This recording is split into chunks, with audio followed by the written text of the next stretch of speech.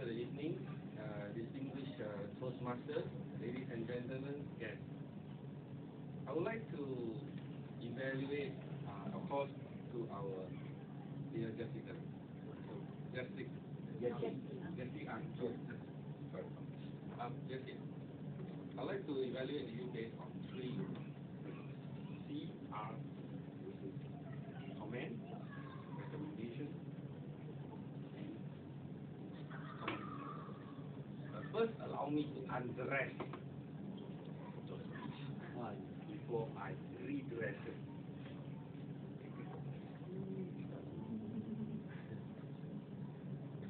Your speech was well delivered to the point. It's the objective of the project. It came with strong supporting points to support all your body. I was expecting a little bit of more catchy start, catch the attention of the audience. But well, it's good enough for this project.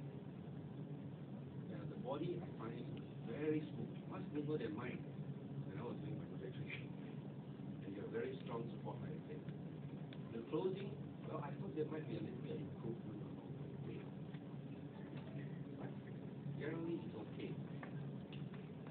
For the recommendation, I would like to suggest to you, you might like to do what we call make use of in the Chinese opera, we call it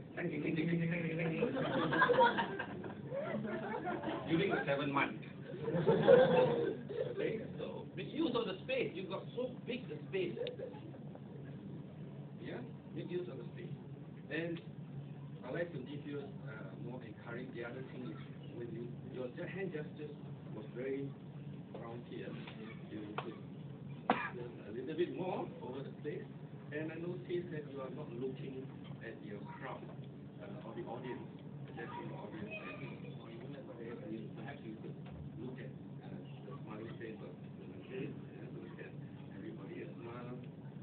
I would notice that you're looking off the front to your question, maybe something. We always choose good-looking presidents here.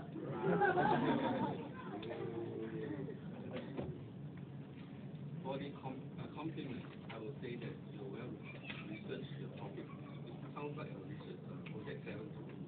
When you research your topic, you have a lot of facts, material, and do a little bit. I will decide whether your team was to inform us because there's so much facts in there, or was it to inspire fear in